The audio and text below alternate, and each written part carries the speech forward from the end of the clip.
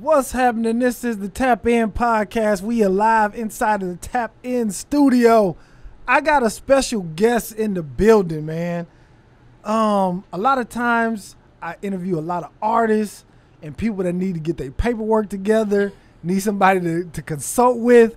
So I had to bring on Bri, entertainment attorney. How you doing, miss? I'm good. How are you? I'm good. Thank you for tapping in with me. Thank you for letting me tap in. Yeah, absolutely. So, Bri, I want to get into, tell me, I know you're an entertainment lawyer, right? Uh-huh. You do contracts? Do you do like negotiate deals? Like, tell me. Yeah. Okay, Yeah. do all of that. Okay. So I draft contracts, I review contracts, I advise on contracts, I negotiate, we do all of that. Okay. Yes. Do you work for a firm or you got your own practice? So I work for my own firm. Okay. So the Bethancourt law firm, yes. Okay, perfect. All right. So how did you become an attorney? What made you even want to even delve into this world of being a lawyer? Yeah, so I've always wanted to be an attorney, always. Really? Yeah, I just didn't know what type of attorney I wanted to be, right? And then I came up here to UT Arlington for undergrad and started working with, now I'm going to age myself when I say this, but started working with Red Rum Records. Do you remember them? No. Okay. So that was back in the day, right? Okay. Have you ever heard of Eargasm CDs? No. A CD store? Okay. I'm from California. Okay, so you're not, you haven't been here long? I've been here 6 years. Okay. Yeah. So I used to work with them. Okay. And that's how I met somebody who was an entertainment attorney. I didn't even know those things existed. And so for me, it was the combination of the best of both worlds. It was the entertainment scene plus being an attorney, and that was it for me. So that's how that came about. Okay. Did anybody before that point? Did anybody inspire you to like? Did you ever see any other black female attorneys at any point, or what made you interested in that? Or you just No. just from that point? That's a good question. And as you're asking me, I'm like racking my brain like, wait, not that I can, nobody that stood out that I can remember like, oh, I want to be like her. No, I just, I remember telling my mom, and this is young, like 6, 7 years old. I remember telling her first I wanted to be like the president of the United States. And then I decided I want to be a nurse. And then I was like, no, I think I'm going to be a lawyer. And then that just kind of, from there, that's what it was. I was going to be a lawyer. Really? And that was it, yeah. That's dope, man. That's super dope. Because I always never see black female attorneys. One, I see a lot of male attorneys, but not a lot of female attorneys. Yeah. Is it a lot of y'all? Is it a lot of female attorneys? This is a white male-dominated industry. Really? Yeah, so it's not a lot of us at all. And then it's not a lot of black female attorneys at all. So, yeah, no, we're like unicorns out here in these streets. Okay. And on the entertainment side, right? When it comes to contracts, I always hear all these horror stories from artists about people messing them over. How do you get messed over on a contract? Because you see, so what I run into is that artists, number one, are not taking the business side of the game seriously, right? They just want to create and perform, and that's it, and that's dope, right? That's essentially why you became an artist. But on the back end, there's that business side that you have to show just as much attention to, right?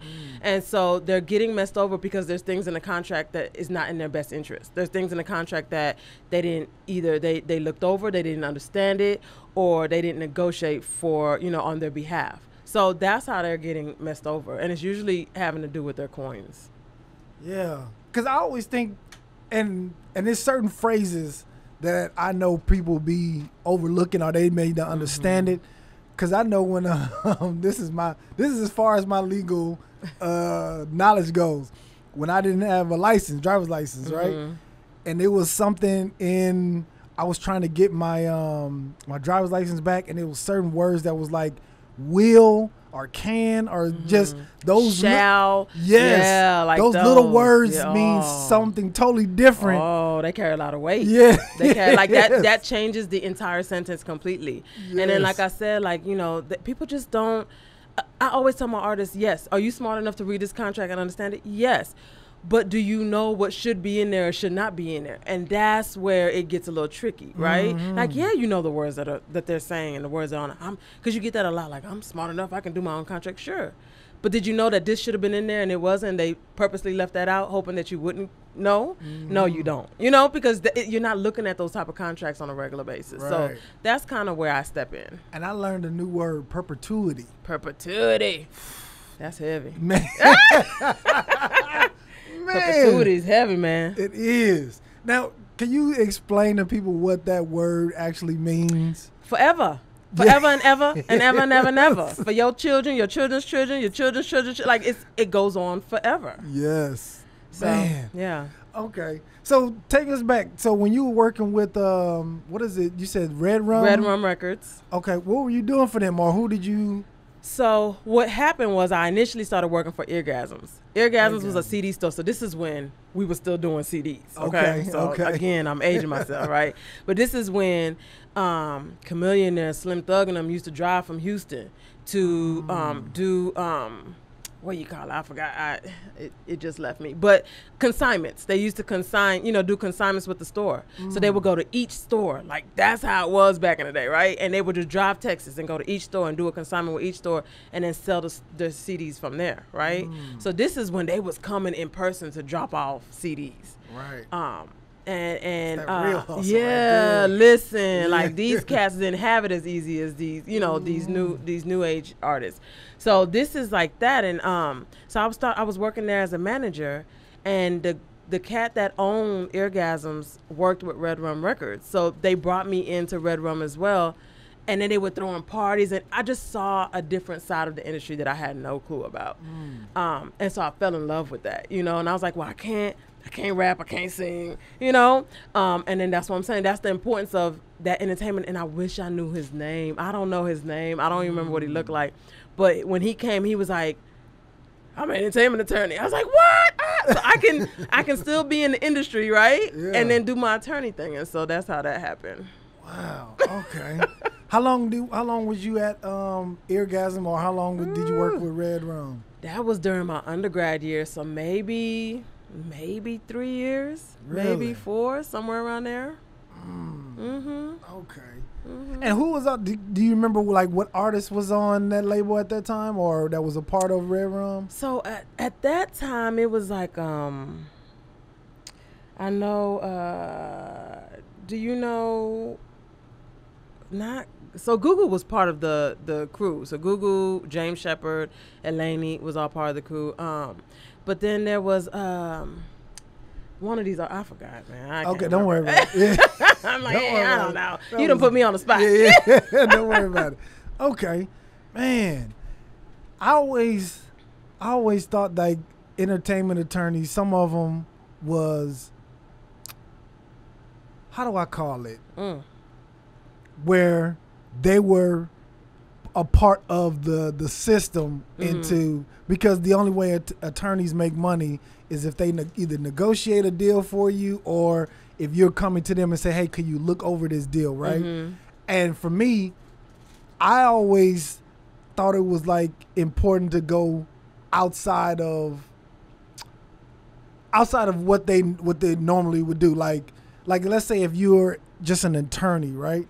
I would want to come to somebody who is a criminal attorney to look at a contract. Oh, don't you ever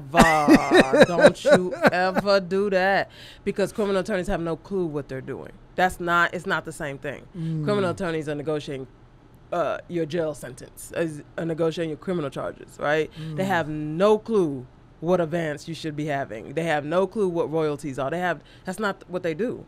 Absolutely not. You go to an entertainment attorney. So usually what happens is the record labels will have their in-house entertainment attorneys for their end. You get your own independent entertainment attorney, somebody like me. I'm working on your behalf. Universal ain't paying me a dime. You understand what I'm saying? Like, I'm working on and making sure that you're getting paid and you're getting the money that you're owed on your end. But do not go to family law attorneys. Do not, please, Lord, don't do it. Where do people find entertainment attorneys? Because I know like family law attorneys, criminal attorneys, there are a bunch of them. But where do you go to? Where would somebody even go to look you up? Google. Just so Google? Google entertainment attorney, or you can come to me directly, of course, right? But yeah, I mean, your first bet is Google and word of mouth. Just ask around, you know. And if nobody knows, go on Facebook, search entertainment attorney. Go on Instagram, search entertainment attorney. We're gonna pop up. Really? Is that easy? I mean, it's not as hard as we make it, but you're right. We're not out there like family. It's not a lot of us like family law and criminal law. It's not a lot of us. So. Yeah. Okay. Man, and you're based here in Dallas. Yes. Okay. Give your information in the middle of the interview so people can get that. Sure. So again, Bri Bethancourt, owner of the Bethancourt Law Firm. My number is 1-833-4, the number 4, Bri, B-R-I Law. So that's 1-833-4 Law. You can find me on Facebook at the Bethancourt Law Firm or on Instagram at Issa, ISSA _lawyer. And then just hit me up, let me know what you need, and we'll take you from there. Cool. And how does the negotiation part works? Does a record label send you the contract and then you working on behalf of them, or are y'all sending a contract over to Universal and say, hey, this is what we want? So what is it normally? In that particular scenario, when you're dealing with the major labels, they're usually sending you a contract on their end. And then we review it with our client. I'm going to explain what it is to you, see what it is that you want, and then start the negotiation process with them back and forth. Is Universal or these big labels, are they contracts really as bad as people saying? Like, it depends on who you are and what you want. It really just depends. Some of them, I haven't seen absolutely terrible ones, no. But I know that they're out there. They just haven't crossed my desk. Have you seen a bad boy contract? No.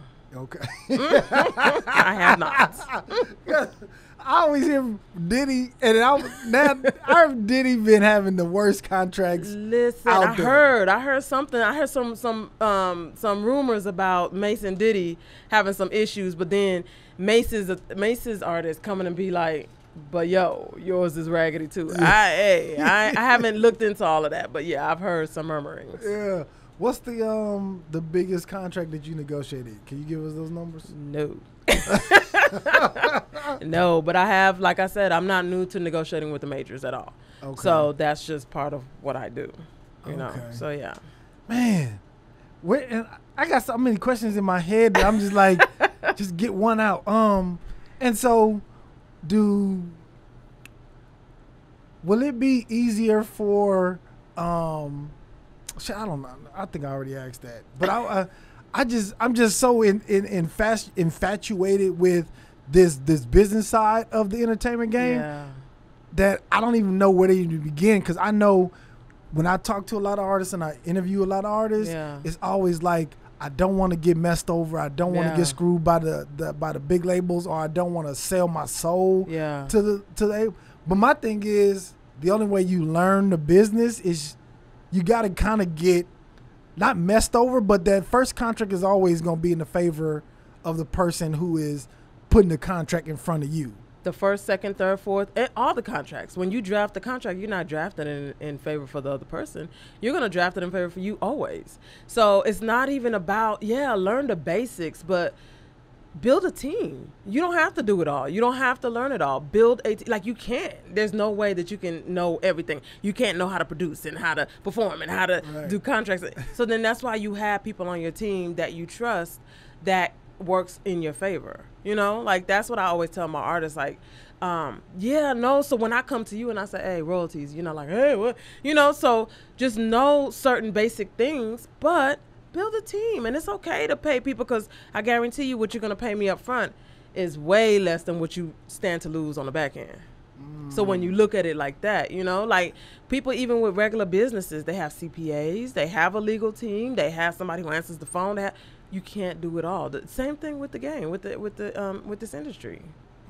Okay. Do you mostly work with just like music artists, or is it like comedians, actors, or? Yeah. So I don't do much film and TV. Okay. They come, but I don't do much. So it's more music. Okay. A couple of literary people, authors and stuff like that. But yes, comedians, models, managers, labels, DJs, things of that nature. I work with a lot of different people. Okay. Man, I always, I'm just so, because the business side is the major part of the entertainment. Yeah. And people always, I always hear music business, and nobody want to give up their rights to the music. Right. But I think you got to give up something in order to get in business. You got to give up something, but there's ways to that. There's a trick to the game, right? And so it just, again, every situation is different. Every artist that comes from a different background, or their needs are different at that particular time. Mm-hmm. So it just depends, right? And so, yeah, there's ways to negotiate these things. You can negotiate. Everything is negotiable, y'all. Everything is negotiable. Yeah, but if I want to keep some of my rights, or I want to keep some of the ownership to the music, do I have to give up the ownership, or? So that's something that you have to come to me and we'll have to discuss. Okay. Okay. I got to pay a fee for that kind of information. Okay. On the I guess I want to ask you, I know you said you don't do like any criminal stuff, right? Right. I did, though. When I started, I did everything. Okay. Mm-hmm. What's your opinion, or what's your take on what's going on in Atlanta with these RICO cases? And do you think that the attorneys or the DA and all them are just targeting people? I'm going to be 100% honest with you and tell you that I have not followed up. Like, I have not been keeping my thumb on those stories at all. Do I think that they're targeting people? They're probably trying to crack down on some things, you know what I'm saying? But are they I don't know. I don't know. I don't know what was happening. I don't know what they were doing. I have no clue. I've been out of touch. Okay. I have. Okay. All right.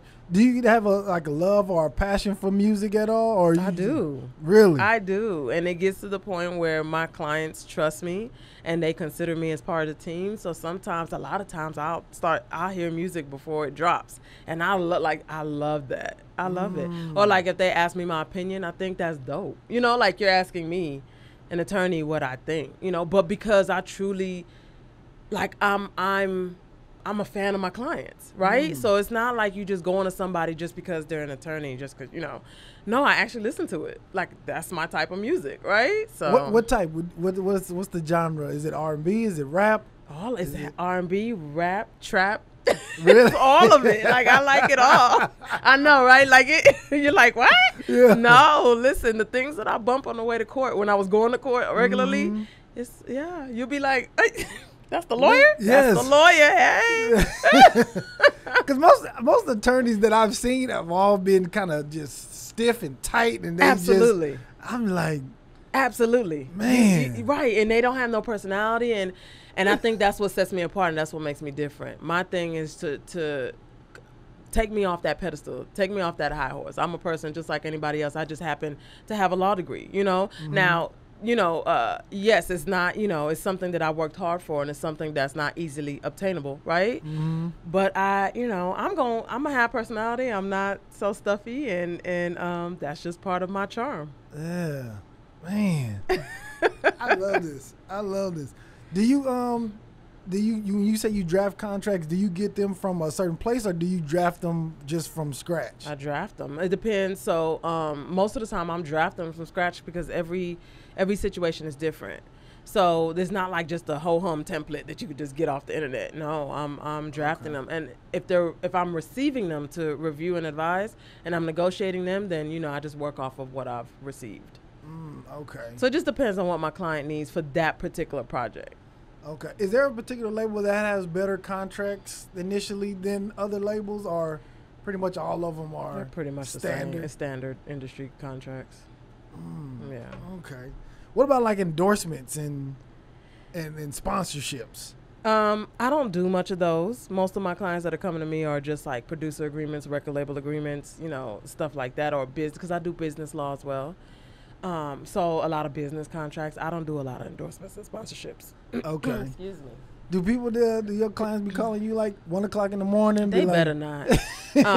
Listen, I got a life too. You know what I'm saying? And I got a kid and I got to sleep. Yeah. And I guarantee you ain't no label up at no 1 o'clock. And don't do that. And weekends, just don't. The best thing I could tell my clients is usually, so what happens is they'll get these agreements like 2 weeks prior to them actually calling me. And then they want me to hurry up and get it done in the next day, but it's like a 30 to 50 page. No, that's not going to happen, right? So I always tell my clients, hey, just let them know I just got an attorney. Please give my attorney. They know the game. They know what it is, and they'll give you a little bit extra time. I always tell my clients. So that's a little free game right there. Just tell them you just got an attorney, and they'll give you some extra time to get it reviewed. To review it. Okay. I don't know, man. I like it. I like it. You because like it? I do, because that's the most important part of this whole game. Because the artist is already creating. You know what I mean? They already got that part down pat.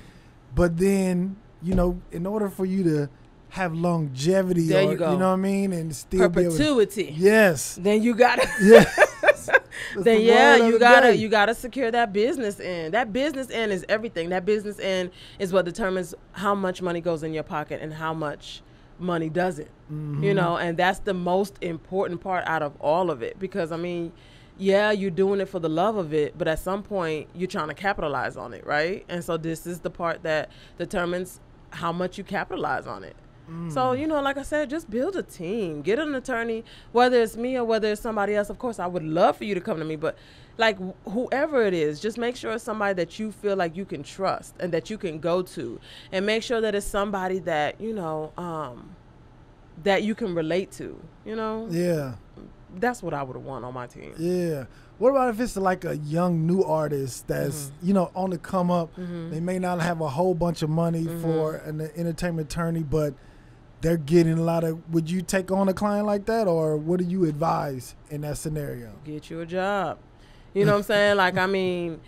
This is my job too, right? Like, this is how I pay my bills and I feed my kids. So, although I love it, like, this is real for me too. I keep the lights on with this, so, I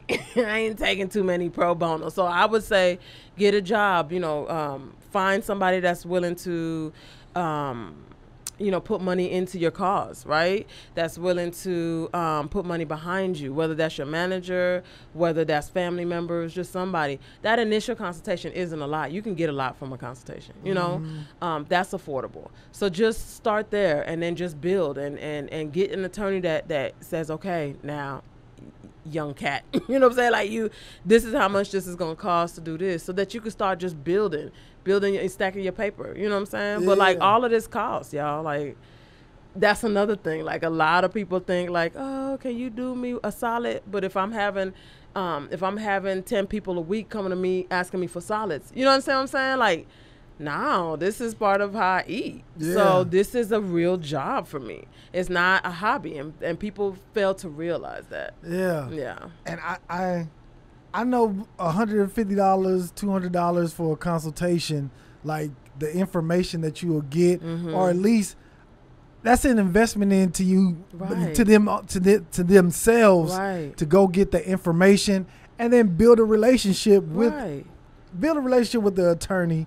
So that way, when you do get that big deal, you already know who you can go to. There you go. You know what I mean? There you go. So invest that. Yeah, absolutely. And some of the stuff, like, that record label agreement is, most of the time, those are percentages anyway. So that's not something you're coming out of off top. What do you mean by that? Like, the attorney will take a percentage of whatever, that deal is for, okay, on some of those. So some of those things, but most of the other things you have to come off, you have to come out your pocket for. But just, just giving you a little tidbit. Yeah, you're right. That's an investment to yourself. You can write it off. Legal services are a write-off for your business. So you can write that off, that consultation fee and whatever else you paid, right? And so, just think of it like that. Yeah. Do you do you do business formations for artists? I do. Yeah, and I do business formations for small businesses, medium, large business. Like, I do business law as well. So I do trademarks, business law, and entertainment law. Really? Yeah. So I do. Bri, I'm coming to you. Okay, come on. I'm coming to you because I got I got some things in mind that I want to at least formate my business under. So yeah, I'm definitely coming to you. Definitely. I'm gonna tell you the last. I mean, you can either give me a look or you can say we ain't that expensive, or because my first business that I formatted, the dude formatted. I don't know. Yeah, whatever. Okay. Formed. Yeah, formed. Dude charged me $1,500 to format it, to form it. To form it. Yeah. And I'm assuming that came, generally it comes with like a consultation, right? So it was a consultation, and then he gave me this big old established book. He gave me a stamp, all my documents. Yeah. So that's about right. Okay. I was like, that seemed like a lot to me. It seemed like a lot, and I was like, because when I went to Zoom, legal Zoom. I hate legal Zoom. I don't even know if I should say that. You might want to cut that out. But why you don't like legal Zoom? Because I have to fix a lot of contracts that come from legal Zoom. Because legal Zoom is one of those things that are, you come in real quick, you do whatever it is that they ask you to do. It's real basic and real minimal. And then the contracts are real standard. They're not individualized. Okay. And so I've had to fix a lot of those contracts. So again, you spend more money on the back end than you would have in the front end. Yeah. Okay. Yeah. 'Cause that's the only and then for some reason, what is the and this is on my business, I had to pay something every year to keep it. No, so you have to, unless you're making $1 million or more in Texas, then you have to report once a year to the your franchise site, to the Texas comptroller. Yeah. So you have to report. So you don't pay anything unless you're making over $1 million a year. So if you're not making unless you were late, now there's a deadline. So if you were late, then I think it's like a $50 fee to then come in and but you shouldn't be paying. Is this formed in the state of Texas? Yes. What is it? Is it the franchise tax? Do you know? It might be. You shouldn't be paying. Are you making $1 million a year? No. Okay, so you shouldn't be paying anything. It should be just that you're reporting once a year. Again, I think the deadline is March or May. It's one of those. I get them confused. If you do it after the deadline, it's a $50 fee, like late fee, because you did it after the deadline. No, you know what it is? I'm sorry.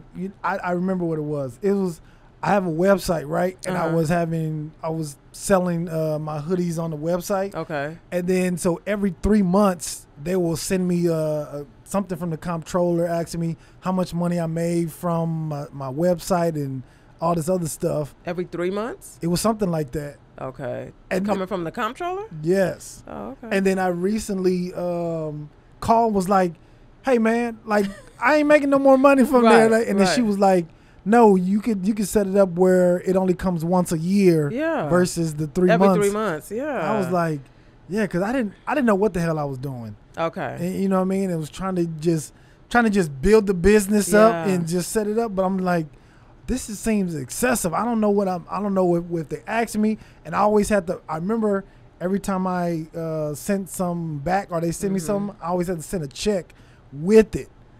Yeah, it was like a tax or something that they wanted from my website.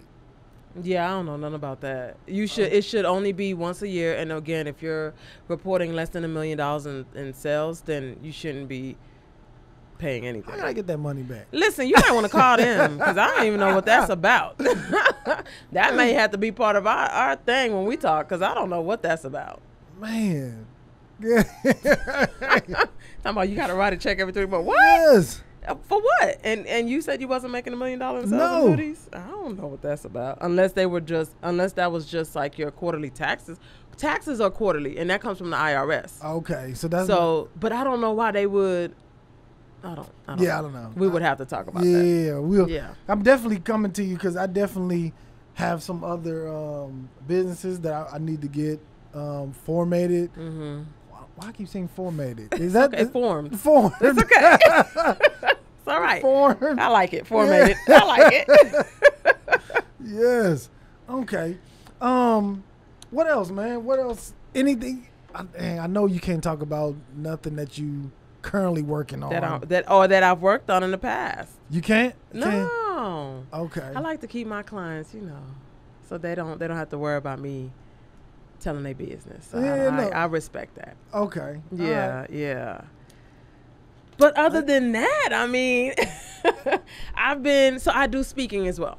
Okay. Okay, so I do speaking as well. So I've been, next week I'm going to San Antonio. Okay. To speak at their Latina conference. Isn't that cute? Latina. Oh, so it's for like Latin females that are in the legal field. Okay. And so I think this is like their first or second. It's like super brand Latina, isn't it? I thought that was so clever. I like that name. So I'm speaking on just running a law firm in this day and age, with social media and what that looks like, and just being a female in the game. Because I told you, it's not a lot of females in here, and this is a white male dominated industry. Mm-hmm. So it looked a little different for us. You know what I'm saying? Yeah. And so I'll be speaking on that. So I'm very excited about that. And that's at my old law school. That's the law school I graduated from. Okay. So yeah. Yeah.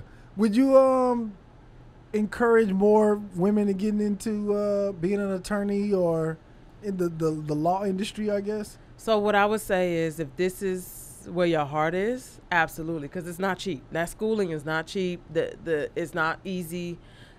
Being out here on the other side, outside of school, is not easy, especially if you're going to hang up your own shingle. That's what we call it when you start your own your own law firm. It's called hanging up your own shingle. So if you're going to do that, and that's what you want, even if you don't want to start your own firm, but you want to just be an attorney in corporate America, whatever the case may be, just make sure that this is where your heart is at, because this ain't a cakewalk at all. It's real on this side. Schooling was hard, and then all those loans that I had to get to go to law school was real. So just make sure. Have you ever worked for a firm or no? Really? I just can't. Just jumped out there. I mean, it worked. Yeah. But yeah, no, I know it's crazy. Like looking back, I'm like, ooh, like that's a little cringy, Yeah. But no, I was working in corporate America, right? I was working for a Fortune 500 company in their contract department. I got licensed as an attorney while I was working there, and I thought, and they had an opening position for the attorney that looked over my department, right? So to me, that's a no-brainer. I've been here for 3 years.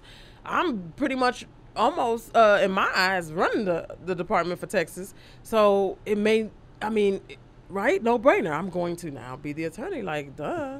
They said no. I said, oh. So I bounced. I was like, yeah, nah, y'all ain't finna do me like that. I want to be an attorney. I'm not going to keep doing this. You know what I'm saying? So, so I just started my own firm because they refused. And yeah.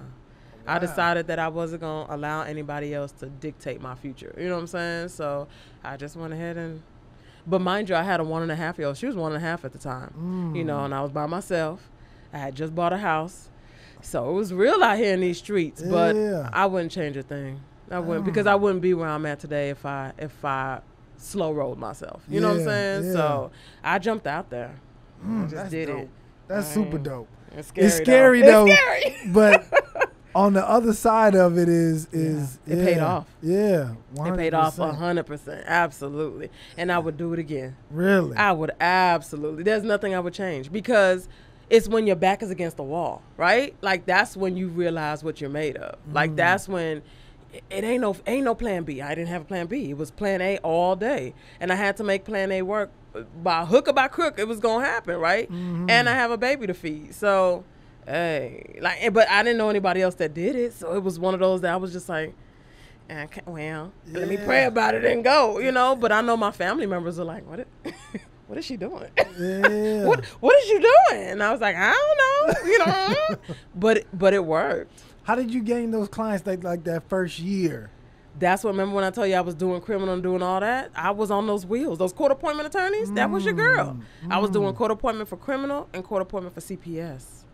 And so, I made good money though. It was a lot of cases, and I was running from the time I dropped off to daycare in the morning to the time I picked her up. I was in different counties hustling and being attorneys, being a court appointed attorney in different counties. So I would go to court here in the morning, then I got court here, and so all day I was in court, picking up McDonald's on the way in between driving to the next hearing. So when I was bumping my trap, that's what it was. You know what I'm saying? That's what I was doing. But, I had to do what I had to do. People talk bad about court-appointed attorneys. They do. You've heard them. I have. They talk bad about court. A lot of those court-appointed attorneys were amazing. Also had their own firms and had private attorneys, but was doing court appointment for whatever reason, right? They were dope. A lot of those attorneys you couldn't afford on your own. But then they would do the court appointed, and you would still get that same type of service. They would mentor me. They were awesome attorneys, man. Really?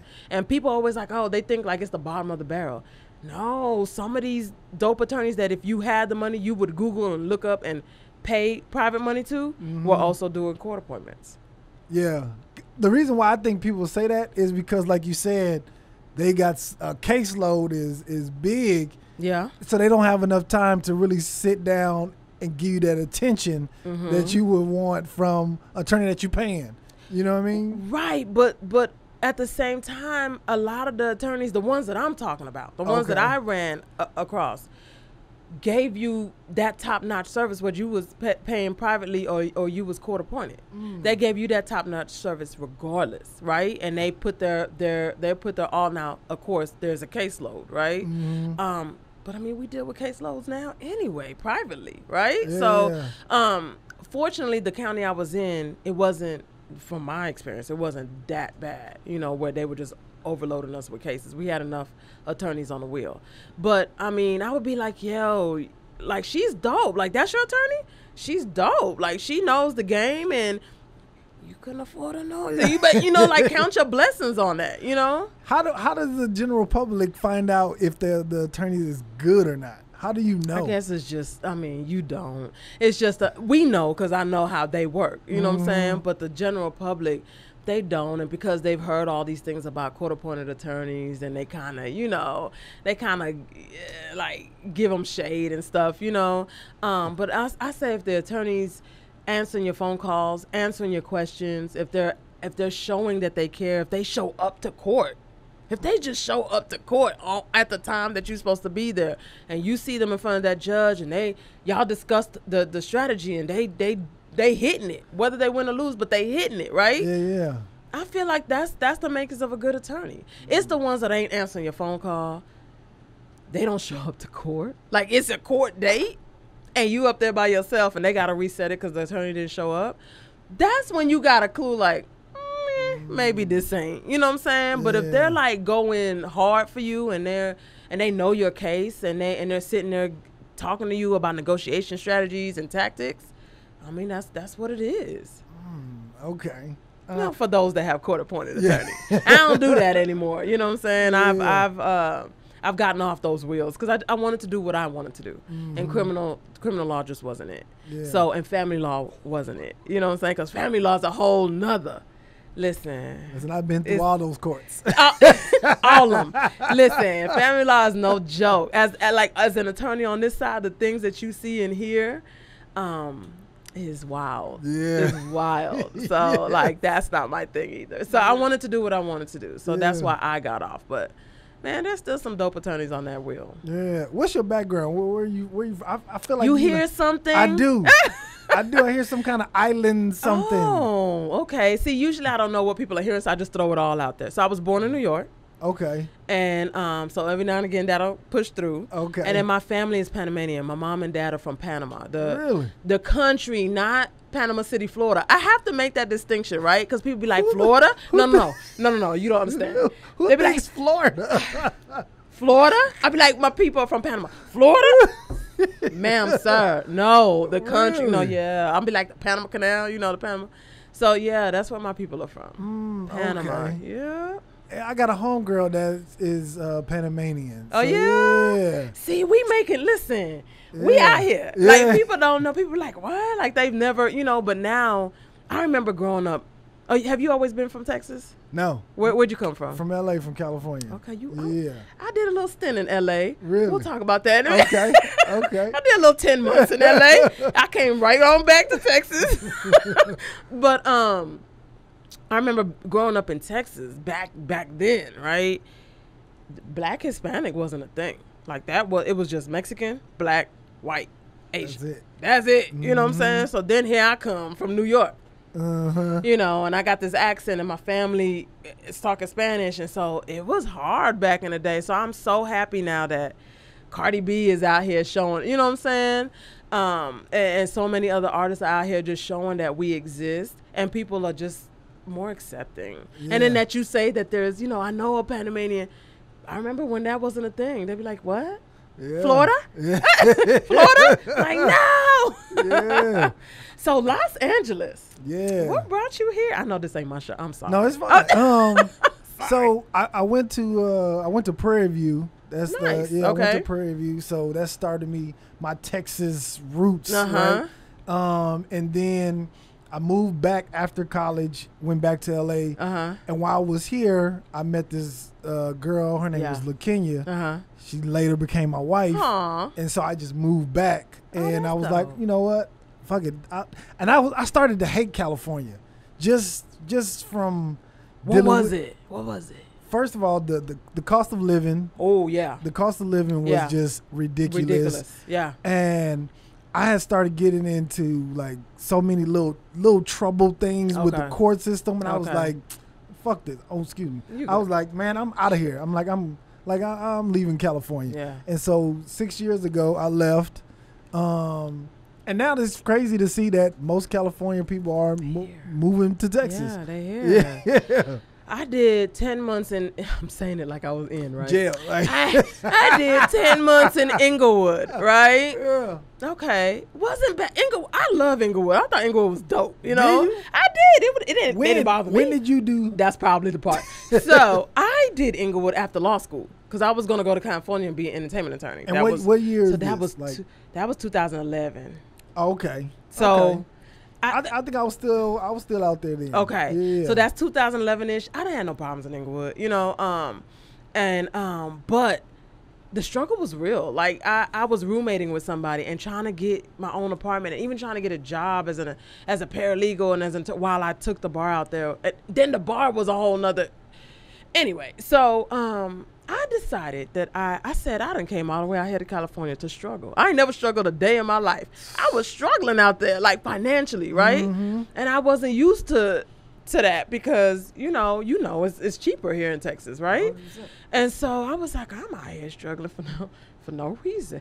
It took me 10 months. I said, nah, Venice Beach can't, because I love Venice Beach, right? I do. It's so like when you ain't got no money, like that's so, and you want to just get out the house, like that's where you go, right, for entertainment, right? Yeah. So and then it's just beautiful. It's beautiful out there. So I packed up my little BMW and hooked it right on back to Texas. I said, nah, this is foolish. I ain't never struggled a day in my life. I done came all the way out here to struggle, and then I couldn't pass the bar. I kept falling 25 points short. California is inundated with attorneys. So the bar's mission is to keep you out, not necessarily help you in. They trying to, so their grading systems are a lot more stringent in California. So 25 points every single time. Like I took it like 2-3 times. I was like, you know what? This is a sign. I'm finna go on back to Texas. And I came on back to Texas. I don't finna do that. And it costs to take the bar, right? It costs to take the bar, yeah. It costs to take the bar, and then I think Cali was like 2 days of bar exam. I can't remember. Texas is 3 whole full days, 8 hours each day of just, and it's the entire time. There's like there's not any like people think like it's just like, oh, you write this thing and then you stop. No, Jesus. The entire time, 3 days. Yeah, like it's gruesome. And so, I said I haven't been back to LA since. I said I want to go back just to visit though. I'm on a visiting. Yeah, you want to go visit it, yeah. And I'm going to get back on a plane and go home, right? But I haven't been back since then. But LA, man, it was a good time, those 10 months. And it's beautiful out there. It is. The weather is nice. The people, though. The people. Oh, the people was getting me, man. What you mean? Listen, What you mean the people? Okay. I don't want to get I don't want no problem. I don't want no smoke. No. Okay. So originally I'm from New York, Brooklyn, New York. And I remember feeling like, I was like, okay, at least in Brooklyn, they don't like you. They gonna tell you, I don't like you. So you know what to expect. You know to brace yourself. You know what I'm saying? They're going to be like, I ain't fooling with you like that. Yeah. And it's just raw and uncut. What I found in L.A. is that they would not like you. But you can't tell because they're smiling, they're friendly. It was a lot of fakery. Yeah. And then they kick you down the stairs, so you don't even know to brace yourself for that kick, right? At least New York, you know to brace yourself, right? Like it's coming. Yeah. They would sneak up on you and kick you down the stairs. And I was like, listen, I'd rather somebody be real with me than I couldn't do the fake. It was the fakeness for me. And it was like, as soon as I pull up, these females judging what I get out of. They judging what I got on, my jewelry, my clothes, my shoes, my purse, my makeup, everything. And I was like, like I can't, like that was a lot for me. You know what I'm saying? Yeah. And I was like, no, I'm gonna go back to Texas. Yeah. I ain't got to deal with all this. And so it was the personality. I just wasn't vibing with it. Yeah. And I think most, in my opinion, of New York people is most New York people are in your face. Up front kinda in like, your know face, what I mean? With LA, it is kind of like hunky little Dory and everybody is, but yeah, nice and stuff, and they don't like you, like they hate your guts. But I think that comes from a sense of we don't know what you may do later, and so we want to put on that face or be, you know what I mean? No, I'm good. We don't know who you gonna be, right. That's what it is. We don't know who you. We don't want to burn our bridges. Exactly. I'm good on that. I'm so straight on that. So I was like, Mom, I'm coming back home. Yeah. It took me 10 months. I tried though. And then like the one bedrooms, it'd be like a room this, like an apartment this size, So and it was like listen, $1,600. No, let's not talk about rooms, because New York rooms to LA rooms. That's why I didn't go to New York, because I wasn't finna do New York either. New York was they want to put you in the basement for $60. At least this room would have had a view, right? Yeah. In LA, they would put you in the basement for like $2,000. You'd be like, no, wait a minute. Yeah. With rats and roaches, I can't. So no, that's why I didn't go. So that's why you should have went to like the Valley. The Valley is. I wanted to. The Valley was expensive for me at that point. Was it? At that time, it was. Like the Valley was charging what Texas is now charging for things, for apartments. Really? You know what I'm saying? At that time, the Valley was too much. I stayed in my little Inglewood area. Listen, there was a fish spot down the street I loved. Where did you stay at? I don't remember what the street was, but it was quiet. That street was quiet. We didn't have no problems. I didn't fear for anything. Because you hear stories, right? Yeah. So no, that street was like super chill. Inglewood looks so different now. Does it? Because they built that. Good or bad? Good. Okay. Because they built that stadium. That stadium right there. But the stadium was there when I was there. In 2011? I want to say the stadium was there. I think the stadium, they just started building it. Matter of fact, when I left. When? 2016, 17. Really? Yeah, they only played football in the 2 years, I think. Right. Oh, so you remember what Hollywood Park Casino was in Inglewood, like right off of I think so. Manchester and Prairie. Mm-hmm. So that whole Hollywood Park, where it was the racetrack, is no longer there. That whole thing is now the football stadium. Football stadium. Okay. So no, maybe. Yeah. Yeah. But so it looks like, so it's nice now. Yes, nicer. Yeah. That's dope. It wasn't bad when I was there in 2011. I didn't think it was, like, compared to what I saw on TV and what I was expecting. So this how LA is. Like, a street could be bad, and then you can move over to the next street, and it'd be all old people. Next over. Okay. Yeah. Okay. And it'd be all old people that stay on the street, you know what I mean? And so it's okay. Yeah. I think that's what, it was a lot of older. I didn't see a lot of kids or people my age out there at all on that street. Yeah. So maybe that's what it was. I was like, I can do this. It gave me a false sense, I guess. I was like, I can do this. Inglewood, it ain't bad. Yeah. I wish you knew where you stayed at. When we get off, I'll tell you when we get off. I'll see if I can find it. Okay. For sure. Sometimes I miss home, but sometimes I'm like, it's not worth it to even pay for the weather. You know what I mean? Mm-hmm. And it's like the state of California not doing anything to help the residents out. Mm-hmm. And it's just like, especially during COVID, I'm so glad I wasn't out there for COVID. It was bad.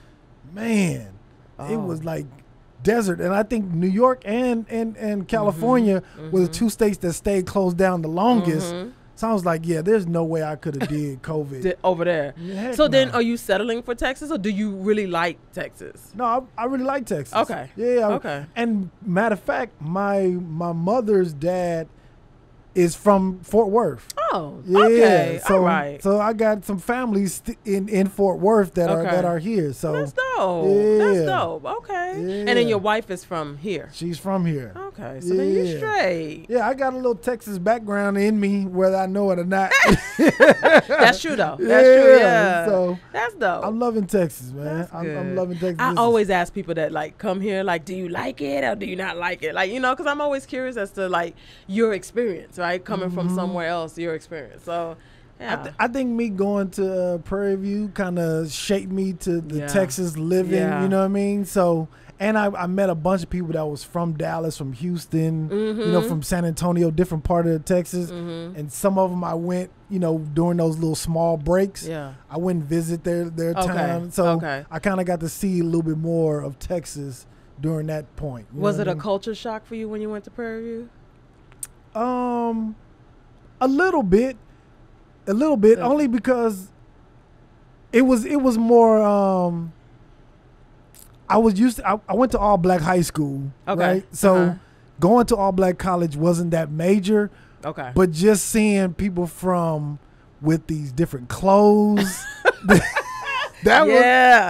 kind of threw me off. Like, wait, what? What is he wearing? Starchy Archies? Like I never. Starchy Archie. And just hearing the music was totally different. So that part was, but not too much as far as like anything else. Yeah. I loved it. That's dope. I remember I had a culture shock, but I was smaller. So I was like 6 when I came here. And it was a culture shock for me. I think more so because I was a culture shock for them. Like, I was shocked that you were shocked by me. You know what I'm saying? I was like, what y'all doing down here? Like, I don't understand, you know? And I'm like, you know, because New York is a melting pot. Everybody, you know, there's so many different people there from different cultures, right? So you just learn that people are different early on, right? Here, it was like, you know, they looking at me sideways. And I'm looking at them like, what? Why you looking at me? You know? You ain't never heard of Panamanian? You ain't never heard of, you know? Because to me, that was my world. Like, that's what I knew. I was Panamanian. There was other Panamanians like that, you know? We talk Spanish. We listen to Spanish music, you know? And so it was, for me, it was a culture shock that I looked like you. But culturally, we had nothing in common. You talking about okra. I don't know what that is. I don't, and to this day, I don't eat okra, okay? But I'd be like, I don't know what that is. Like, what? Greens and cabbage? That wasn't part of my, it's wonderful, okay? I love it, right? But I didn't know what that was. And they'd be like, how you don't know? And I was like, well, I don't know how you don't know. Like, y'all eat plantains, right? Love plantains. Yeah. Love them. I remember going to my homegirl house as a kid, and her mother would have plantains cooked. Yeah. And I'm like, with every meal. This? Yeah. Every meal. Like, what is this? Banana. Yeah. And you'd be like, banana, right? Because you talking about the yellow, you thinking the yellow banana. Yeah. Listen. And then have rice with every meal. Rice and chicken with every dinner. Matter of fact, my homegirl that's from Panama, that's Panamanian, she lives here now. Oh, that's dope. Yeah. I think she lives in Mansfield. So, what's her name? I'll tell you after the show. Okay, I'm like, give me her name. I'll tell you. Yeah. I mean, I don't think I know any Panamanians in Mansfield. But yeah, that's dope. Yeah. See, look at that. Yeah, that's what's Small world. Yeah. Man, I don't want to keep you too long, Bri. I appreciate you coming and sharing your knowledge, and I'm definitely gonna come and see you when I'm ready to form my business. Okay. Man, leave your information in case people want to get a hold of you. Okay. So, again, my name is Bri Bethancourt, owner of the Bethancourt Law Firm. If you need me for legal services, hit me up at 1-833-4-BRI-LAW. That's 1-833-4-BRI-LAW. And then you can also find me on Instagram at Issa Lawyer, Issa, ISSA_lawyer. Or on Facebook at the Bethancourt Law Firm. And then to book me for speaking gigs, just DM me at on Instagram, Issa_lawyer, and we can go from there. Okay. Man, Bri, thank you again. Thank you for tapping in. Yes. Yo, man, this has been the Tap In Podcast. Thank y'all for tapping in. Holla.